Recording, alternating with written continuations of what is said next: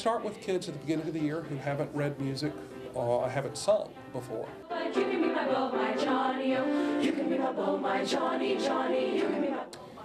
I like to sing because it makes me happy. Like I've always had like a thing for music ever since I was a little girl. You know, it just makes my heart happy. That little foot, Sally, Sally, shake that little foot. Pearl High School has hosted an event called the Riverland Invitational for approximately 20 years.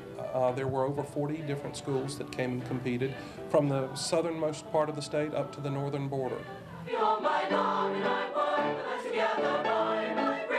A lot of practice, and obviously, you know, before you get nervous doing it, but it all really does come together. When the name was called for Gulfport, the staff just stood back and watched as the kids celebrated, going, all right, this was a great day.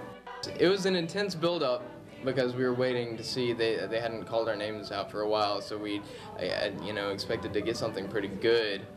And it was just really an intense moment. Everyone was very anxious, excited, and whenever they called our name, we were just ecstatic. We were screaming, we stood up, we were hollering and screaming everywhere. The kids have accomplished more than we even set out for them at the beginning.